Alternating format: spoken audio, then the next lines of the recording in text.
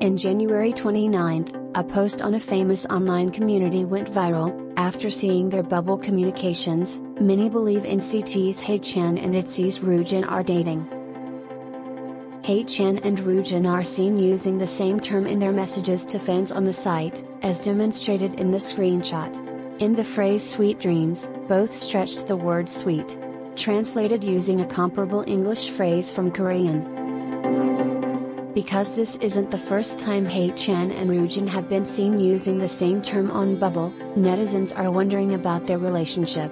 They claim that the overlapping terms are too strange to be coincidence. Haechan and Ryujin previously used the phrase egg flour to describe frying eggs with ramen noodles.